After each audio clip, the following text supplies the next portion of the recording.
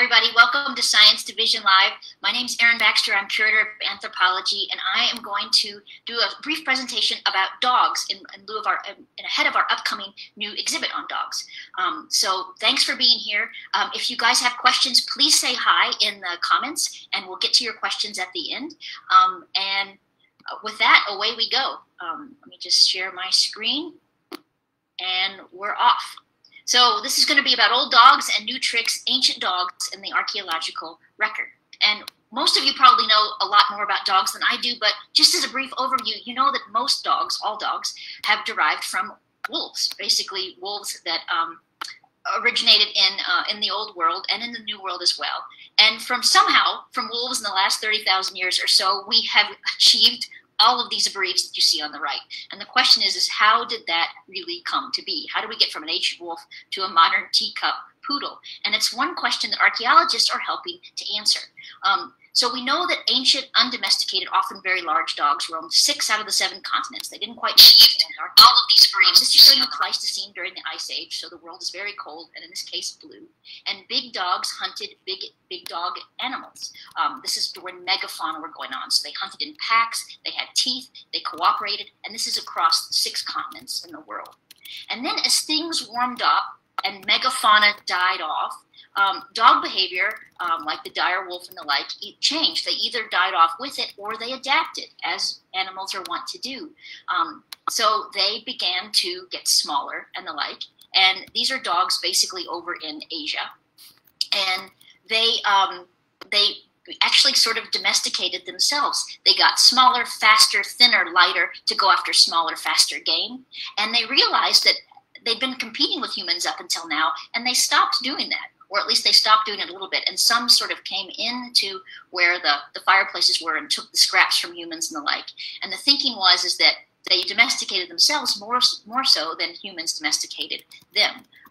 But we all know the meme, you know, what happens. Maybe I'll get some food at the campfire, and then holy smokes, what happens later? I had to get a meme. I'm sorry, I don't know why. But yeah, so as things warmed up, again, and the megafauna died off, humans began to move as well, and they took their new dog friends with them, often to what's known as the New World, the Americas, North, South, Central America, and over even sometimes into Antarctica, and they took them, these tamer, smaller, and then began to selectively breed them for particular things. And we'd see depictions in the archaeological record of these new and interesting kind of dogs that were once wolves a few thousand years before, but were now all sorts of different animals that were selected in different regions for different tasks. And they also became companions. I love this sort of quote here from a Roman from the 1st century BCE. The dogs became so close that they became family-like, and that they received names and burials and epitaphs and tombstones. Some wore jewelry that is nicer than anything I assure you any of us own. And they were sort of all over recognized all over the place. And then here's another sort of shorter and to the point. Maya never barked without reason and now is silent, which is poignant and telling and kind of extraordinary for how Romans treated their dogs. Not all Romans everywhere did treat their dogs that well. This wasn't to say that all dogs were treated as companions early on. Some were discarded, some were sacrificed, and the like. So, but the earliest burials weren't even close to the Romans. The earliest burials of dogs and humans were 14,000 years ago, so just a few thousand years after domestication. And then that practice continued up and through the Neolithic and into the Roman period and even into now. You all know we have pet cemeteries even in Denver. But in other parts of the Roman Empire, dogs were discarded, they were buried under roads, thrown out, and the like. So we see differential behaviors towards dogs, just like we do everywhere else. I got ahead of myself. So if we go over to sort of North America, to this sort of continual purposeful breeding, dogs were picked because they were protectors, they could be retrievers, they could be household pets, they could be herders, they were used for their fur, for companionship, and even chihuahuas were used as basically hot water bottles. They were thought to be medicinal, and you just put a chihuahua on your head if you had a headache. And again, this led to multitude of breeds, behaviors, size, and aggression. And here's the phenotype of a wolf versus a chihuahua in the Americas, and how different and how very sort of phenotypically and genotypically different dogs became today. And this is a dog, a type of dog that we no longer see that's in North America that is extinct. And this, I will get back to this in a second. But basically, there were lots of changes in how this came to be. Dogs in North America were selected for their fur, their strength as pack animals, and sometimes their ability to provide meat, so they were eaten in parts of North and Central and South America, as well as for companionship and protection. And we know this, too, from historic paintings of European explorers who came into contact with these indigenous groups, and we see what they saw. For instance, here's a Salish wool dog who were bred for their fine and fluffy fur, and there's a woman who is actually making a rug with that dog's fur. They were shorn sort of early on. Earl Morris from the University of Colorado Boulder found this dog fur sash in Obelisk Cave in Arizona, and this is a really, really fine example of incredibly fine fur and incredibly well-crafted sorts of objects that are just right here in the state with us. And white dogs seem to be the preferred dog in North America as well. Dogs often lived in villages to protect people and warn humans of animal or human attackers. And they were pack animals, too, who carried gear and supplies across the America. More so in the plains than the U.S. Southwest, but sort of Denver's on the border of both of those, so dogs would have had dual roles. Again, they were sometimes buried in the plains and in the Southwest, and sometimes not. And we see historic photographs. This is a tradition that continued up until the 19th and 20th century, where dogs were used as beasts of burden because there weren't other they were the biggest domesticated animal in the New World. And when sort of horses took over this phenomenon and dogs were no longer needed to sort of bear pack animal sort of status, they still remained as companions, which I think is kind of cute. And lovely. And this is a phenomenon that was often remarked upon by Europeans who came into contact with indigenous people. Here's a soldier who's commenting about a group of Apache people coming through, and they talked about the characteristics of the Pueblo, the Arikara, and here the Apache, and how varied and how well they treated their dogs, up to and including saving them from bears and the like. And there's an example from the Lewis and Clark expedition of dogs saving the life of many of the people.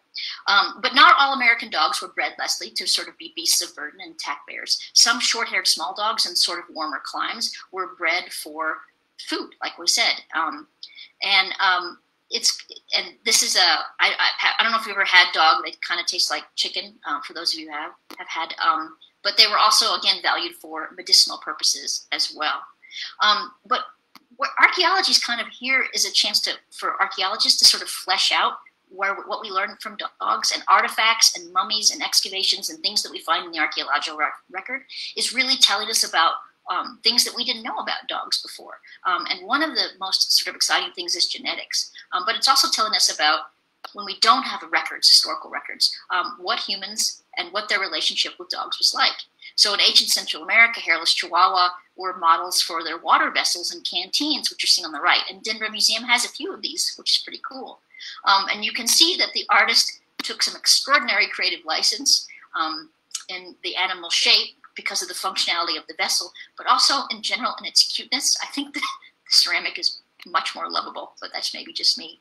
We also find archaeologists in the record find evidence of caretaking for dogs. So here's a dog that suffered from valley fever, and it was cared for, even though it couldn't probably feed itself or hunt, procure its own food. It was cared for by ancient humans, which is extraordinary. And depictions closer to home in around the Four Corners, you see dog canteens and effigy vessels and things that were likely ceremonial and as well as functional in the archaeological record, which is pretty great. So dogs appear in secular and non-secular kind of context. And indigenous dogs were hunters as well as companions. And we see these, for example, in Mimbres Folds of southern New Mexico. And I think everyone has experienced the dogs jumping up and licking you on the left, which I think is extraordinary for a 900-year-old vessel. We also find ritual sort of offerings. Archaeologists joke that when we don't know the function, we call it ritual. These may have been toys. We're not really sure, from Pueblo Grande in Arizona. But often we think that the rituals, they may be found in ritual context or the like. In my own research, I look at Aztec ruins in New Mexico, which is just on the border of Colorado. It was dug up by Oral Morris in the early 1900s. He taught at CU Boulder. And here he's excavated a kiva, or a round ceremonial chamber. And there in the corner, you can see, is the remains of a wolf, which is extraordinary. So we don't know. It raises questions about wolves in domestic context, but sort of these sorts of things, archaeologists are able to contribute ideas about possible organization, political organization, who had power and authority to go out and get a wolf buried in a ceremonial place, and maybe even the role of witchcraft in ancient society. But by far and away, the most interesting things that archaeologists are contributing is finding specimens that geneticists can then go on and talk to us about speciation, breeding, and how humans interact with dogs. And one of the most recent findings is that we know that 99% of indigenous dogs in the Americas are now extinct. So even when we see sort of dogs, like little small dogs that we think are maybe local dogs, they've been swamped by genetic material from European and particularly Asian dogs. The only remaining indigenous dogs, this is less than 1%, are Malamutes, hairless South American variety of Chihuahua, and some feral Carolina dogs. And probably it was due to disease and European biases in selection that made these dogs disappear. And it's these sort of pressures that also parallel what happened to indigenous cultures in the world, in the New World, and in the Americas when it was colonized. So archaeology is really cool to sort of find this and to make these sort of supporting really global sort of assertions about the ancient past, thanks to dogs data. And here's just a nice photo of a dog that was taken in 1995. This is Bob and his critters. And with that, that's all I wanted to say about dogs. If you guys have questions, I would love to take them.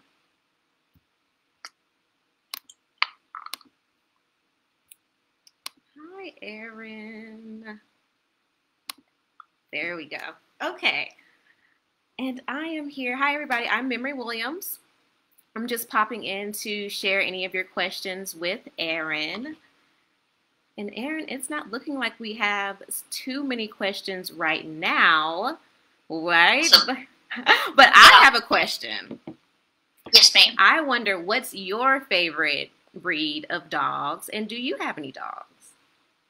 I grew up with a dog. His name was Willie Nelson Dog. Willie Nelson because he Dog. would howl Perfect. Nelson, yeah, dog. And he would howl at Willie Nelson music, and he was the golden retriever, but he was not well trained, so he was a golden retainer. That's my favorite. Love it. And I don't have any dogs because archaeologists I make a terrible dog mother because we go off into the field with your dog. Yeah, that's very sad. Yeah. Either that or a really long stay with a friend. But right. Yeah, I am not seeing any questions right now. So all right, if you want to sign us out, we can get out.